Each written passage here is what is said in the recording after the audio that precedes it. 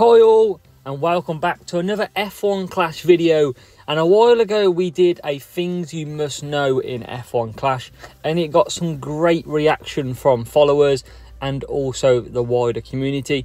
And we're back to give you a little bit of an update with some of the newest tips, or ones that are more relevant to now than they were before, because obviously the game changes a lot. So first tip we are going to go into is the power-ups. So power-ups have been in since the start of October for the new pit pass, and they help a lot. So you can see here, you've got in the free and the premium, you've got a 50% crate timers, you've got coins ×2, we've got more crate timers, there is more to come, crate timers, flags, there's reputation in here as well.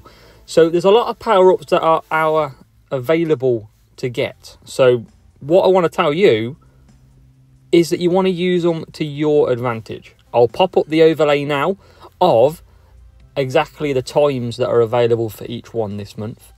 And this tip is quite simple. We're all used to coming into the pit pass and claiming everything straight away. When you claim it straight away, it starts the timer, which you see in the top right, and you will then lose your time if you're not ready to play. My simple tip is to you now. Go into claim rewards and do not claim them if you are not ready to do so. Crate timer 50%. I've got no crates at the moment. There is no point, or I have, but I haven't full. So once I'm full, I will then activate the 50% timer. To get my full use, I will then open with crates, because you can see at the minute 8 books to open. If that is half, it's only 4. So what I'll do is I'll keep cycling through crates, but don't use them. If you've got double coins for an hour, 2 hour, make sure you've got an hour or 2 hours, well, let's say, to actually race and make the most of the full coins. So you've got to be really smart when it comes to this. Obviously, double reputation. So when this goes on, make sure that you're at a point where maybe you've got a couple of days that you can play the most. Use them to your advantage. If you use them at the start or you use them at the end, it's not going to matter, because you are using them at some point. So really use them when you do require your power-ups. That's why I've got week 12, or number 12, sorry. I've got number 16, I've got number 19, and I've just claimed everything in between when I haven't been playing. So that's a good tip for you to take. The next tip that I will give you is this. I am in Series 9, Series 10 right now. A lot of people that I see in my Discord who are struggling with duels have a setup similar to this. Now, not the parts, but the speed cornering. They pick speed over cornering. Now, and that's where a lot of you can go wrong straight away. You will equally find that you will get beat quite a lot when running a high speed setup. The meta this year is cornering. So this is my GP setup and my dual car setup. It is as high cornering as I can possibly get. That is your best setup this year, is to get as much cornering with a bit of speed. So not going ridiculous on cornering, but maybe just keeping a bit of speed in there too, because you can now then use the meta strategy. That is one thing I want you to think about. Some of you who are just starting out will struggle because the cornering might not be as high, but once you level through, you will get a lot better car parts, and you want to stick to cornering as well. Another one of my tips for you, drivers. I am in Series 10. It is Series 10. I am running a Series 12 and a Series 11 drivers at a very high level. They are not needed for Series 10. They are Series 11, Series 12. If I use these, I increase my team score quite dramatically, which might give you tougher matchups. The biggest tip that I can give you is use a rare, but use something that is not as high. Now look at this, Carlos Sainz. There is not that much difference, is there? For example, for Series 8 Max 8s and 9s. If I assign him, I lose near enough 40 team score. Now that's quite big. Let's do another driver. I'm going to look at using, who should we use? I don't need to qualify at the front, so let's use Kevin Magnussen, for example. Series 7, he's well and truly good enough for Series 10. Let's add him in. And we're down to 1522. And you might think, well, that means I've got worse drivers. But what you've got still is your best car setup. So what you'll find is your opponent might have better drivers, because that's what really makes a difference on the team score. But your car will be superior, which means you are quicker in the race, which means you can catch up your opponent quickly. So that is a big tip for Jules. Use your best car setup, but level down a little bit on the drivers and find a good balance. Now it'll be up to you to find out your best driver combination, but you will honestly find a huge difference, and even if you get out qualified, you will find it quite astonishing how quickly you can come back at the field and win most of the duels that are out there.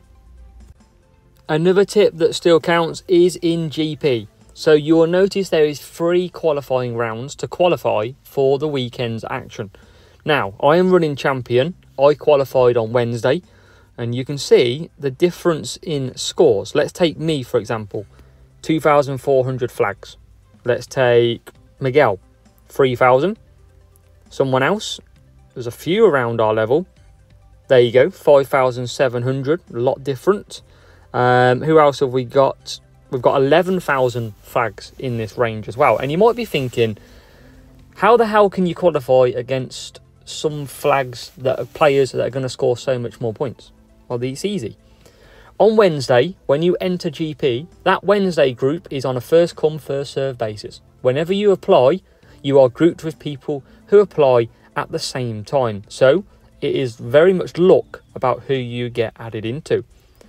On the Thursday, qualifying round 2, you are grouped with similar people in your flag range or players who have only just entered GP.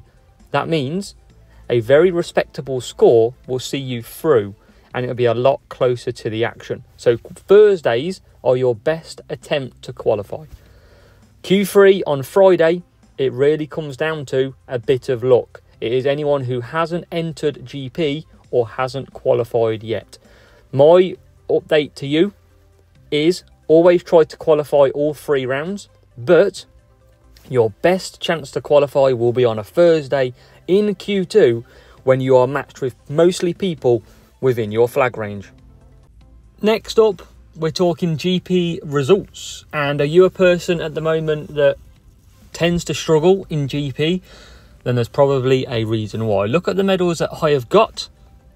Yes, there has been spend on the game, but there's a reason why. And that is because that green season high flags has been kept low.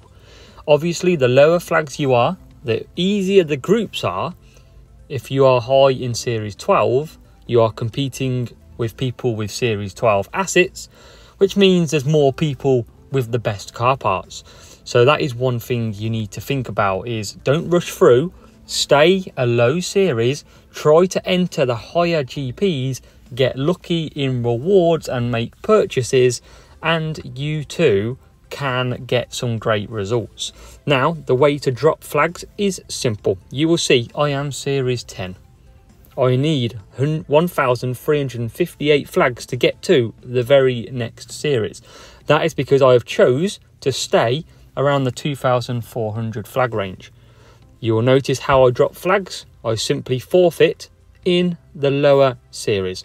So you can see I've 400 flags there and 900 there. So there's around 1,400 flags. And I have filled Series 10. I can race Series 10 over and over again, unlocking the best assets up to that point, and I never gain a flag doing so. That keeps me in the same group, and what I can do is I can go and get lucky in rewards, I can go and get people like Leclerc, level 6. We've got level 7 Alonso by making purchases or getting GP rewards. So you will naturally find that the lower groups tend to be a little bit easier than the very, very high groups, where they are more parts readily available. And the final thing we are going to look at. So with the current boost changes, you may have noticed that boosts now have plus 20, plus 25. It has really changed the way you work. Now, what I want you to think about is this. If you've been watching my channel for a while, you used to see me try and use Zhou Guanyu.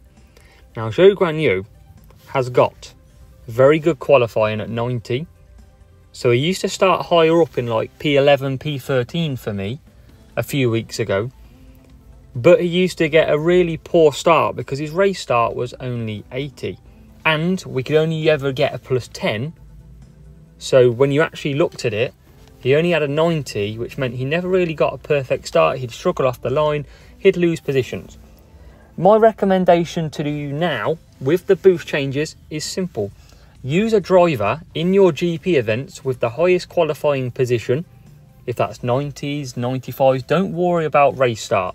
Even if he's got a poor race start like Zhou Guanyu, you can go and use a boost like Cuppa. That will give him max race start. Herald would give him too much, but capped at 99.